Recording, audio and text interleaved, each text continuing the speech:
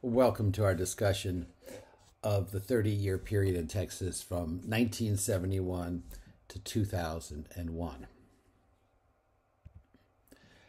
Now, many observers call this 30-year period sort of the emergence of a, quote, modern Texas. Modern in both the economic and political sense. Looking at the economy became much more diversified. It diversified away from reliance on a couple of agricultural products and petroleum to include significant manufacturing, commerce, and finance. And of course, petroleum and agriculture continued to play an important role in the state's economy. There were even more immigrants coming into Texas. The phrase "gone to Texas" now is becoming even more common. And there were many more immigrants coming in from Asia, particularly from Vietnam after the end of the Vietnam War in the early 1970s. The population became even more urban. Some 80% of Texans lived in urban areas by the year 2000.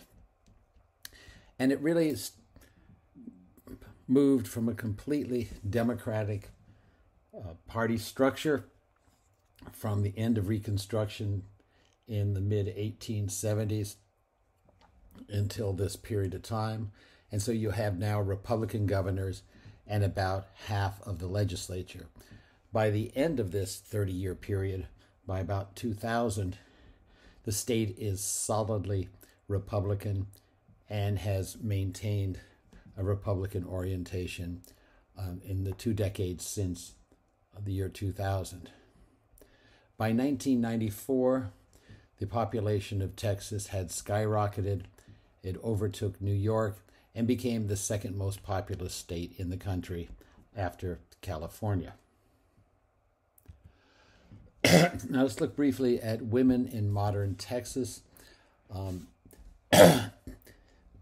The political and social upheaval of the 1960s resulted in the formation of many national women's organizations, such as NOW and OW, and they started to set up chapters in Texas in the late 1960s. The U.S. Congress passed an amendment to the Constitution entitled Equal Rights Amendment in 1973, which prohibited discrimination on the basis of sex.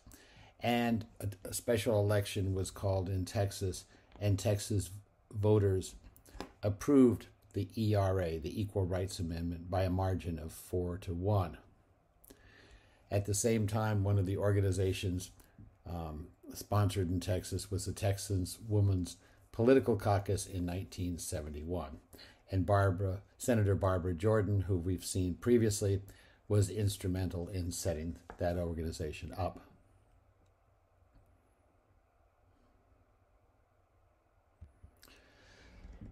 Excuse me.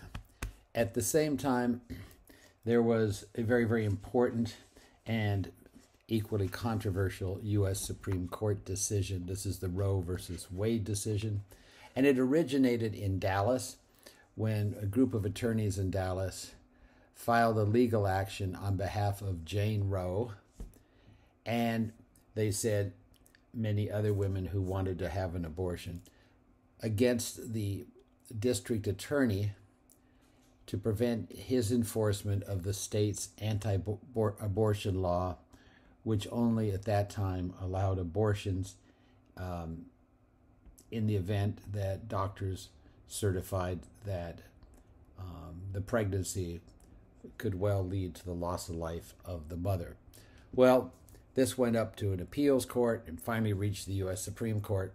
And in 1973, the Supreme Court ruled in the Roe versus Wade decision that the Texas anti-abortion law was unconstitutional since it violated a woman's right to privacy. Those were the grounds on which it was declared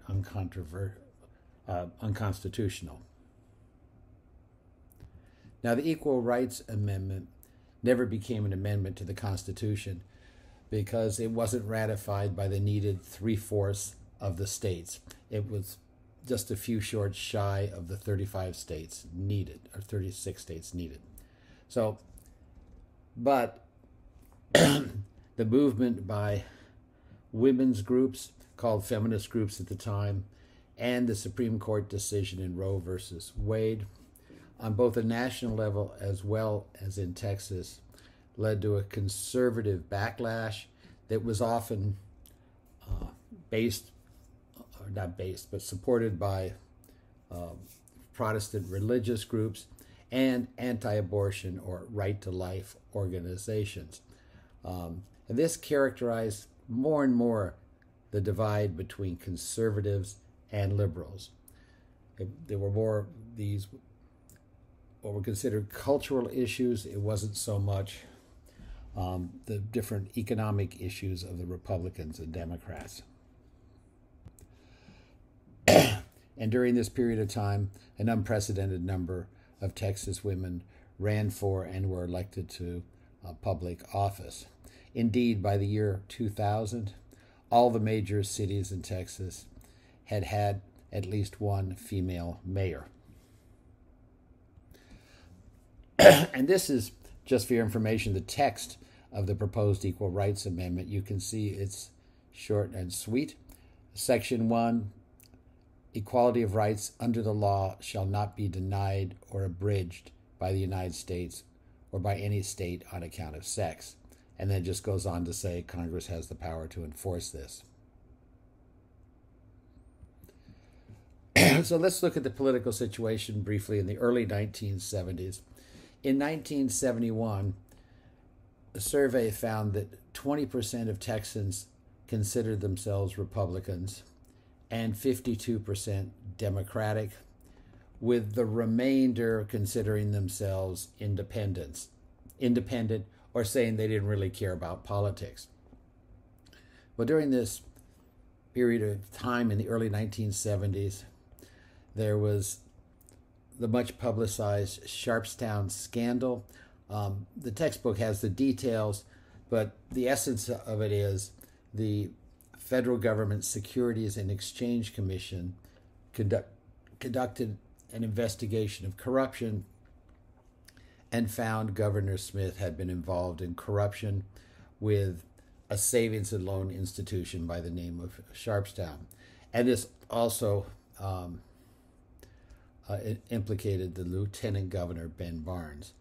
Well, now the Democratic Party was divided, had been accused and found guilty of some elements of it of corruption, and but the Republicans didn't really organize to take advantage of this problem within the Democratic Party.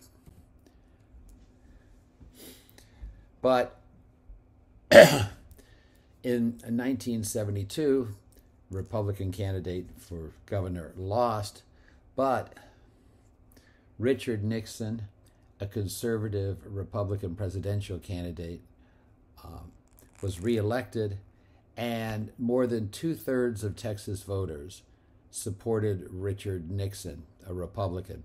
So when you look at it in the context of the previous 80 years, that's a significant number of Texans are now voting for a Republican presidential candidate. Excuse me. Now, Ronald Reagan ran in 1976 in the primary campaign to be president, and Ronald Reagan had much appeal for conservatives, both conservatives in the Republican Party and conservatives in the Democratic Party. And Ronald Reagan himself was a former Democrat, and he was personally very charming. He spoke simply. If you've never heard any of his jokes or short speeches, you really should go to YouTube and watch them for 5 or 10 minutes.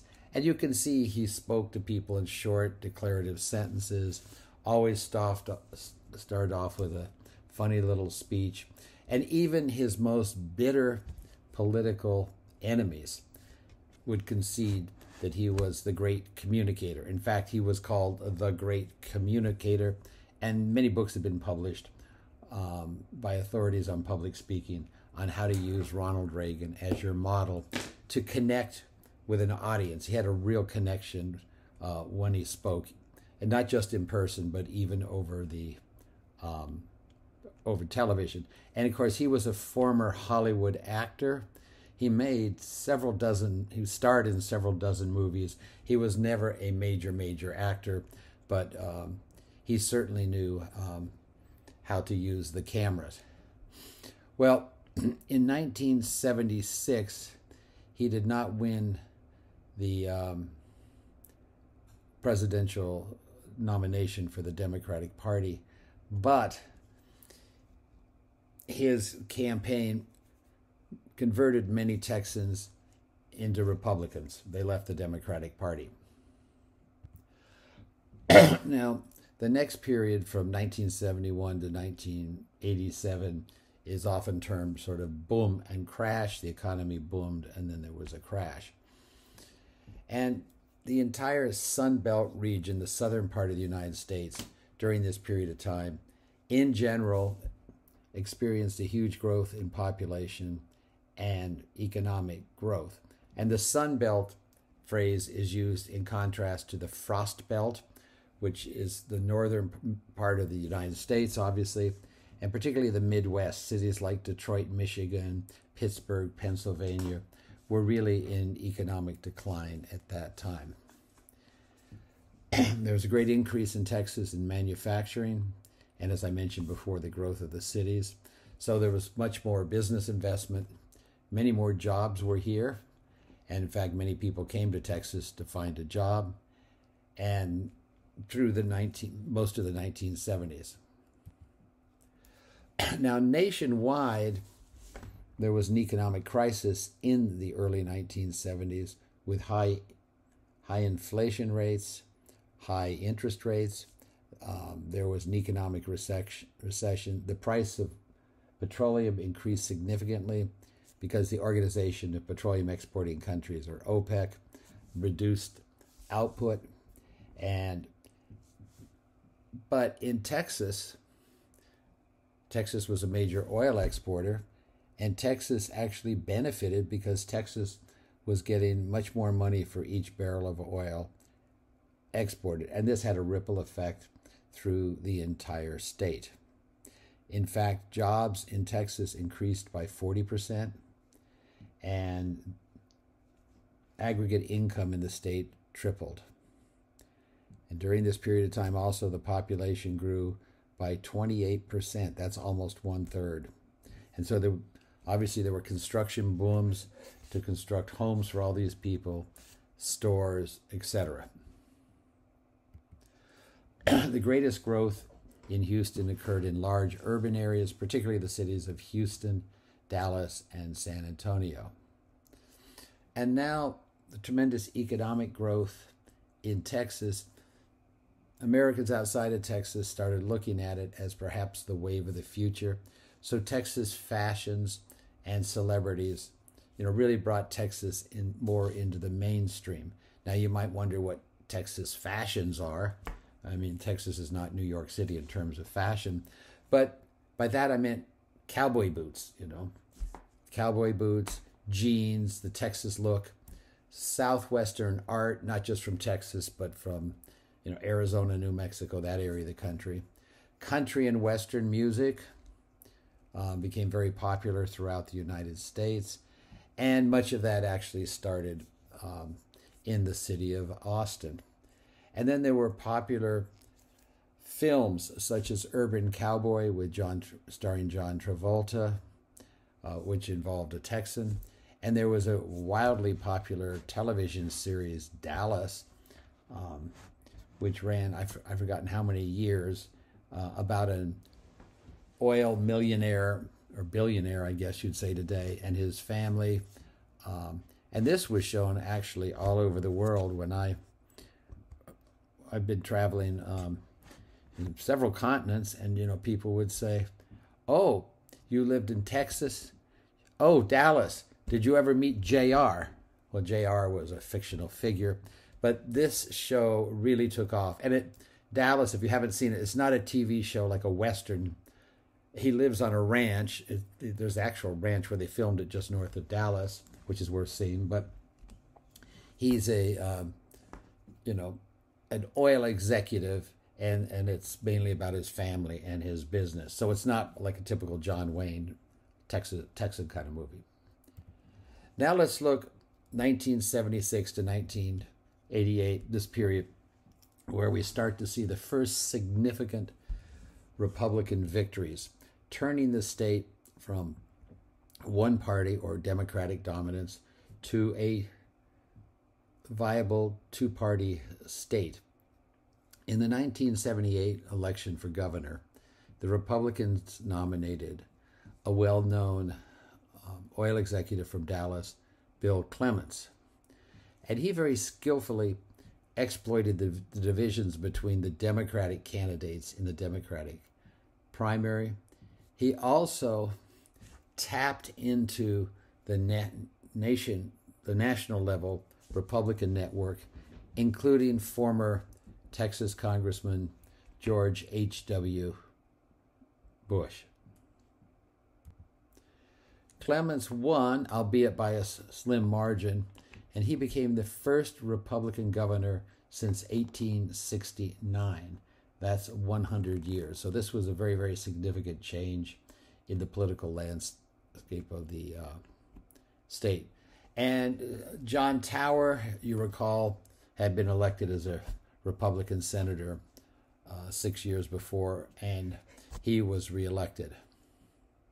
Now, once in office, Clements had lots of battles because the lieutenant governor is elected separately, and he was a Democrat, Bill Hobby, as well as the attorney general of the state, who was elected separately, Mark White. And the legislature in general was dominated by Democrats, but Clements had promised to cut the size and expense of the state government. Now, just a few years later, 1980, Ronald Reagan was now the Republican presidential candidate. In 1976, as I mentioned a few minutes ago, he entered the Republican primary election to become the Republican candidate for the presidency, but lost. But now you have Ronald Reagan as the Republican presidential candidate, and Reagan chose as his running mate to be vice president George H.W. Bush, who was not originally from Texas. He was from Connecticut, but he moved to Texas shortly after World War II. So he'd been in Texas like 30-something years, so he'd been, a long time in Texas. And he was always identified nationally as being a Texan. Well, not only did Ronald Reagan win the presidential election nationwide, he also won Texas with 56% of the vote. Now, back on the domestic scene, Governor Clements worked very effectively in 1981 with the Democratic legislature on some laws designed to reduce crime, consumption of drugs, and they also agreed to increase pay for teachers. And Clements surprised everyone by not being reelected in 1982, although in 1986 he came back and was elected governor. In 1982, the Democratic Senator Benson retained his seat. So Texas now was divided. You have Clements, Republican, losing to a Democrat in 1982. You have the Democratic senator retaining his seat. But what you have now is Texas is really becoming divided politically. So it's a competitive two-party state like most other states in the United States. Well, having served as president, Ronald Reagan ran for re-election in 1984. And He won by a tremendous margin, particularly because the Democratic candidate was a very, very liberal. And so Reagan actually received the votes of many conservative Democrats, not only in Texas, but across the country. And these are typically referred to as Reagan Democrats. And Ronald Reagan's margin on the won on the national level, and in Texas, 64%. That's almost 2/3 of Texans voted for Ronald Reagan. So this is becoming very troubling news, obviously, for the Democratic establishment in Texas. And in 1984, the Republicans increased the number of Republican representatives in the Texas House, senators in the Texas Senate, and representatives, U.S. representatives to the U.S. Congress. And Republican Senator Tower was reelected. But, Senator Tower was not reelected. He decided he wouldn't run for reelection. And a Republican by the name of Phil Gramm ran and won the Senate seat that had been vacated by John Tower. So now we saw in 1982, Clements had lost the governorship to a Democrat. Now in 1986, he comes back. So there's a lot of going back and forth here, as you can see, and that just shows that it's really a viable two-party state. One party is not in office for decades and decades, as happened before under the Democrats. Now, looking at the 1988 presidential race, Ronald Reagan had served 2 terms, and that was the maximum allowed by a constitutional amendment. And his vice president, George H. Bush, whom we've already seen from Texas, became the Republican candidate, and he won 56% of the vote in Texas. In this same election, Republicans won many, many offices below the governor's office in Texas. And these are called down ticket offices, or it's often called the coattails, because of this strong surge for Republicans. The Republicans won a seat on the all-powerful Railroad Commission, and 3 members of the Supreme Court became Republican. So now, both at the national elections and the statewide elections, becoming more and more favorable to Republicans every election cycle. The Republicans don't have it locked in yet, as the Democrats had for so many decades, but it's becoming increasingly favorable to the Democrats. To the Republicans. Now, from the late 80s to 2001, about a 15-year period, you had real modernization and economic recovery in Texas. And this was driven largely by developments of high-tech companies. You had a semiconductor consortium set up in the city of Austin. You had many, many electronic firms and aircraft parts manufacturers in the city of Dallas. And so the economy of Texas was not only recovering, but really modernizing. It was moving beyond oil and traditional agricultural exports.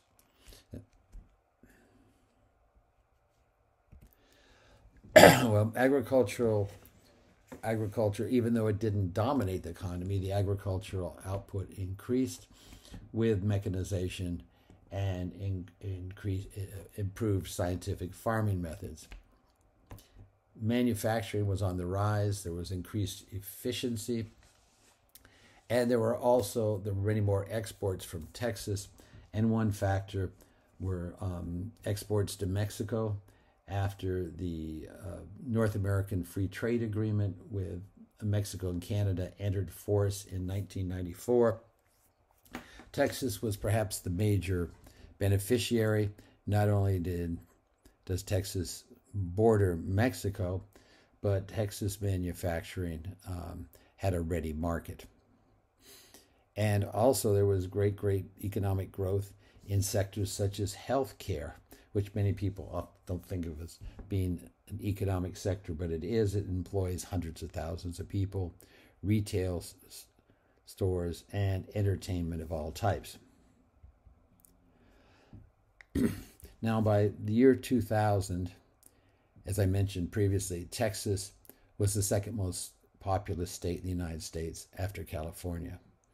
And in the previous decade, in the 1990s, the Texas population had increased more than any other decade in its history. And this growth was largely in urban areas. Houston became the fourth largest city in the country, Dallas the eighth largest, San Antonio the ninth, and Austin was the 11th most popular, and Fort Worth, which, as you know, is very close to Dallas, but not considered part of Dallas. Fort Worth was number 12 or 13 in terms of population. In fact, by the year 2000, if you took the population of the Dallas-Fort Worth area, that combined population was more than the population of 32 states in the country. Texas now had become much more diverse. By 2000, non-Latino whites accounted for 52% of the population. Latinos, 32% of the population. Blacks, 12%. And Asians, there was a spectacular rise in the percentage growth of Asians, but it started from a very low base. So they were now 3% of the state population. Excuse me. Now let's move here to the 1990 election for governor. Well, Republicans were very optimistic for their candidate. There was great economic prosperity in the state, as we just discussed. And they chose as their candidate a rancher from West Texas, Clayton Williams, who spent a tremendous amount of his own personal fortune on the election. And he had a huge lead in the polls initially, some 20 percentage points. His Democratic candidate was Ann Richards. And it looks, many observers think that Richards won only because of the mistakes that Williams made. For instance, Richards was asked something about the weather, and he made a joke comparing it to rape, which everybody, including Republicans, Democrats, was just aghast about, especially women. When Williams and Richards were meeting at a televised debate, he refused to shake hands with her, which really astounded many people. And then he admitted that he had not paid any taxes in 1986. Well, the net result of that was Williams' large lead evaporated, and in the election, Ann Richards won by 3 points. Now, the 1992 presidential election, President George H.W. Bush ran for re-election, and he lost that election, you may recall from your studies of U.S. history, to the Democrat Bill Clinton. But Bush won in Texas with 41% of the vote to Bill Clinton's 37% of the vote. Now you may say, well, that doesn't add up to near 100. Well, that's true, because there was a major third-party candidate, Ross Perot, a self-made millionaire in the electronics industry from Dallas. And Ross Perot entered the contest. He was extremely conservative, and he won 22% of the vote. And I think many people believe that if Ross Perot had not entered as a third-party candidate, he would have, Bush would have had many more votes and perhaps won the election. But be that as it may, what this shows is Bush, the Republicans are still strong in 1992 presidential election. Now, President Clinton decided to appoint the Texas Democratic Senator Lloyd Bentsen to be his Secretary of the Treasury, and so Bentsen had to resign from the Senate. This created a vacancy, and that was filled by a special election. Well, in that election, a Republican, Kay Bailey Hutchison, won the special election, defeating the Democratic candidate. Well, now, and I put this in red, you have Republicans holding both Senate seats, and this is the first time since Reconstruction. And since then, Democrats haven't been able to take back either Senate seat. Excuse me. Now let's look quickly at the 1994 election for governor. Richards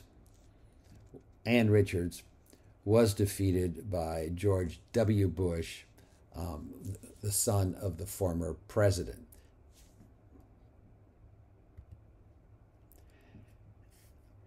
In 1998, Bush, having served 4 years, was reelected, and the Republican senator,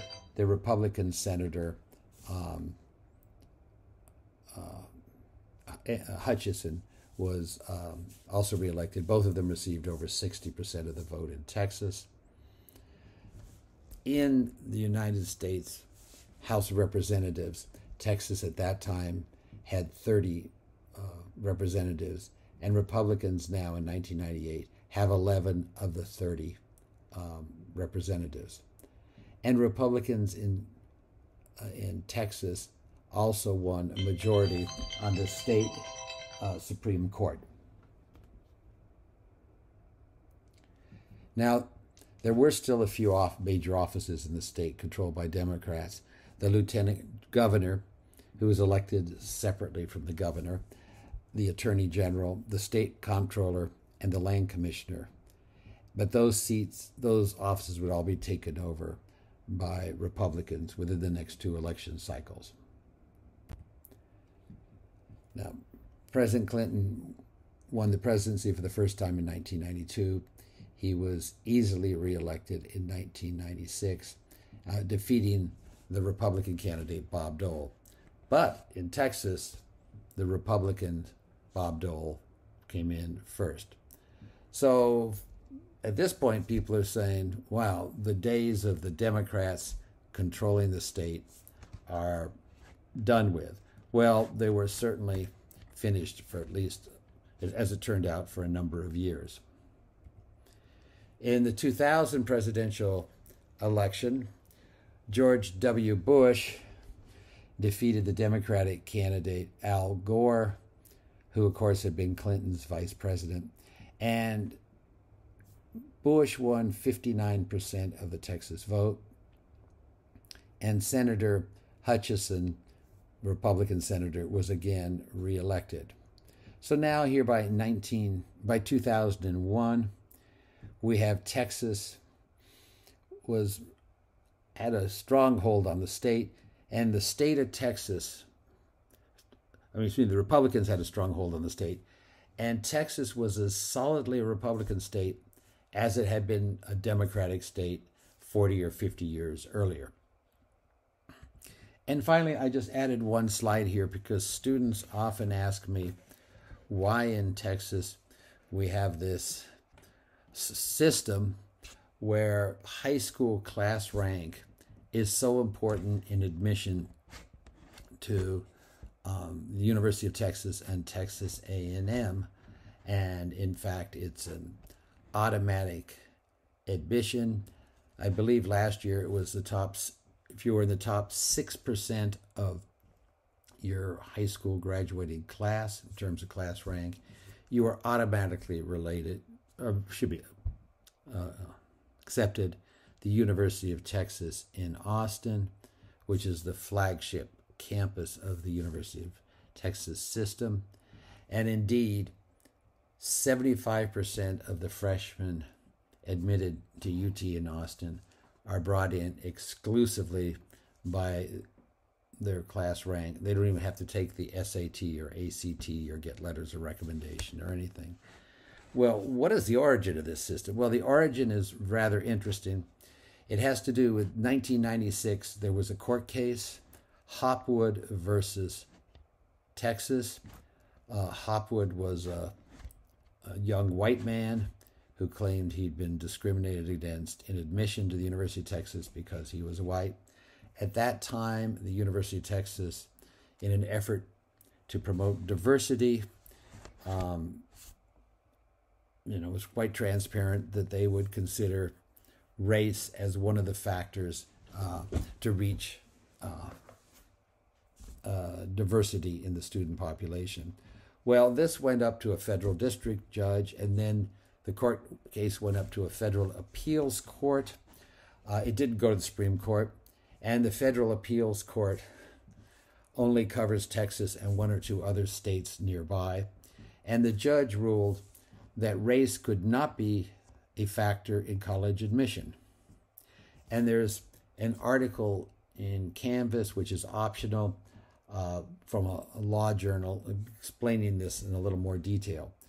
But the judge said the goal of a diverse student body is a very admirable goal, and encouraged the University of Texas system to come up with some other scheme to achieve diversity without explicitly taking race into account.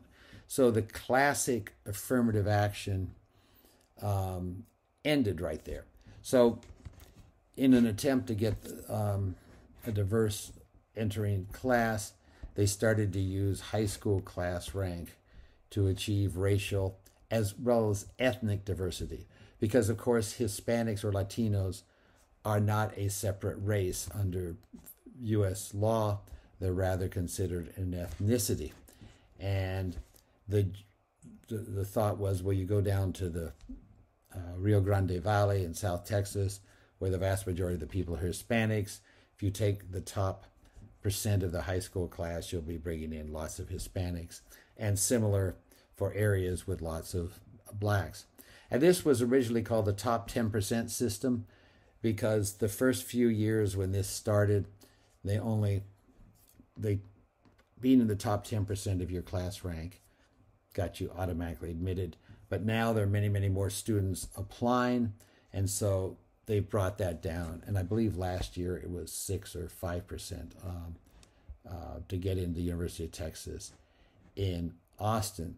And in fact, you can go to the University of Texas system website, and they have an annual report on this that is sent to the governor and the legislature to let them know how this system is working in terms of achieving the goal of having a diverse freshman class at the University of Texas. This, by the way, will not be on the exam, the slide, or anything I said, but this is just because so many students are interested in how this came to be, and it's relevant because it took place in the 1990s.